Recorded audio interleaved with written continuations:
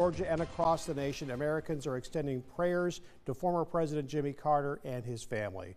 Carter's decision to enter home hospice care and forego further medical treatment at age 98 has been met with sadness and remembrances, not only for his time in office, but his more than 4 decades of public service. At the former president's church, there were prayers and reflections on what he and his wife Rosalind fostered in the community. Carter is the longest living president in American history.